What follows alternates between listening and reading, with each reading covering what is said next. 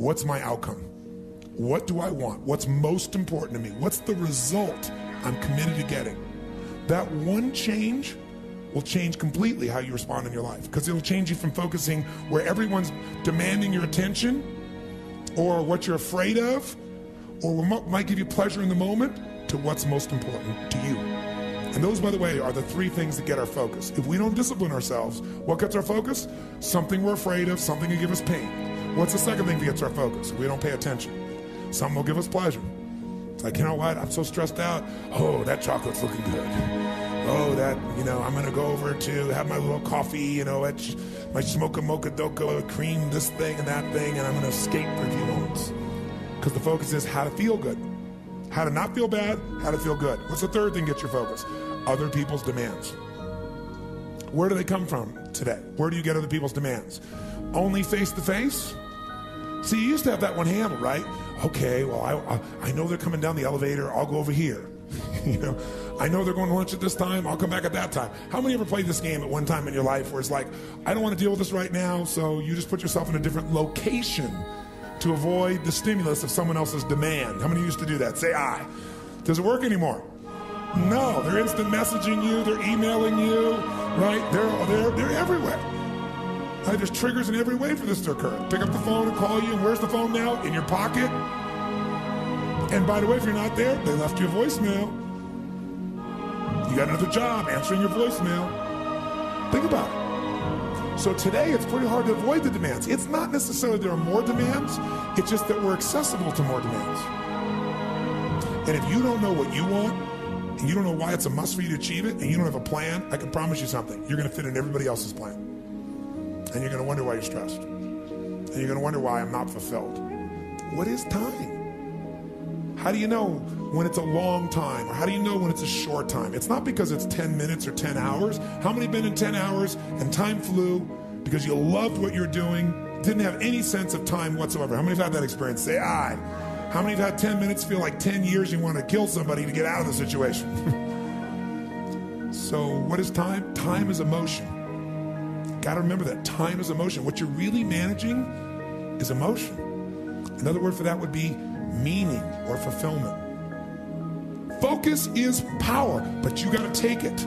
Take it back. Take back that power. And you got to know when you do have that focus, how to chunk it, how to group it so you're not overwhelmed. Let me show you how to make it simpler. When mass information's coming at you, you get overwhelmed.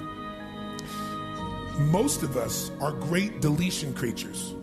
We delete most of life. Right now, there are millions of things around you could be focusing on, thinking about, giving meanings to, making decisions about what to do. Millions. Right now, you could be focusing on the blood rushing through your left eardrum or the feeling of your skin against your body. But most of you delete that. You don't even think about clothing against your skin until I mention it, or your heartbeat. Most of the universe you've deleted because you go crazy if you try to think about it all. Because human beings have a limited amount they can focus on at one time. And most of your stress is because you're thinking about too many things at once. In fact, when people don't do things, it's not because they can't. It's not even because they don't want to. It's because of the way they are focusing on what I call chunking things. When people don't follow through, here's what they do. I'll give you an example. Who here believes exercise is very important, but you don't exercise regularly? Let me see a show of hands. Raise your hand. More hands than most of us want to raise our hand, right? Now, who here really focuses, or I should say exercises regularly? Raise your hand. Regularly. Okay, great. Who here does not exercise regularly even though you believe it's important? Just be truthful. Okay, great. So let's see what the difference is here. A person here who does not exercise regularly, I want you to raise your hand and I want you to tell me why you don't exercise regularly. Be truthful. Okay? Yes, sir. I don't have the time. Now, is that true? He even knows it's not true. He's going to answer you first. No. But it feels like he doesn't have the time because time is emotion. And he's got so many other things he is focused on getting results in that adding this to the list seems like a lot, right? And the other things are very important to him, like his business. I don't have the time. He has the time. What's the real reason he doesn't do it? Because of the way he thinks about exercise. When he focuses on what it would take to exercise, he does it very differently than someone who follows through. When you think about exercising, what's involved?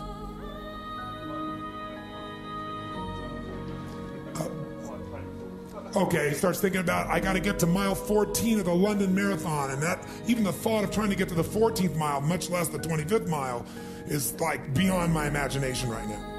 So he's what I call overchunked. He's not thinking about what he wants, he's thinking about what's painful. You just saw a perfect example. He's not even thinking about victory or succeeding. So the chance of him following through on something that he associates major pain to, when he can do something else right now he can feel competent or successful at, his chances of following through are very limited. How many of you follow that? Say I. His focus is on failure. His focus is on pain. That's why he isn't following through. Okay? He's also focused on the 14th mile of a marathon rather than today's workout. Which one seems more daunting to you? So when you think of and here's also what he's thinking about. He's thinking about the process, not the outcome or result he wants. And when you think about what it's going to take to do something, usually it takes a lot and you're not going to want to do it. So he's overchunked himself. He's trying to eat the whale whole without taking any smaller bites. And it seems too big for him, so he says, well, I'll do it when? Later. As my Australian friends would say, later. Right? And of course, the problem with doing it tomorrow is when you get to tomorrow, tomorrow is today, and tomorrow never comes. So when you keep promising yourself. By the way, what does this do to you emotionally when you keep breaking your own promises with yourself? Or you keep failing to do things that you know are important? Does it increase your level of certainty and confidence? No. What it does is it erodes it. And when you erode confidence in one area, believe it or not, it affects the other areas too. Do you believe me on that? Don't believe me. What about your own life experience? Maybe not one area, but it starts to be multiple areas. It sure does. Another reason why somebody doesn't exercise or do anything is because they don't just chunk it too big, they chunk it in too many details. I'll give you a perfect example. So I asked somebody one time, I said, okay, how important is exercise? Oh, exercise is extremely important. Really? Okay, good. And tell me, why don't you exercise regularly? Well, I just don't have time. Okay, everybody gives that answer. That sounds wonderful. So tell me though, don't tell me about how much time you don't have. Tell me this. When you think about exercising, what do you think about? Which is a way of saying, what do you focus on? And so this woman says to me, well, my gosh, what do you mean what do I think about? Well, let's say I said to you, you got to start exercising and I'm going to put a gun to the head of your children and I will do very horrible things and hurt them badly if you don't exercise. Could you do it? Oh yeah, I could do it.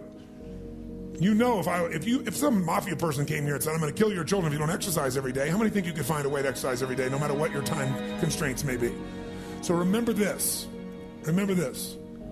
Change is never a matter of ability. It's always a matter of motivation. I'll say that again. Change is never a matter of ability. It's always a matter of motivation or drive, having strong enough reasons. If you got a strong enough reason, you could figure out the time, couldn't you? So the biggest part of life and time management is knowing what you want and having enough reasons to follow through.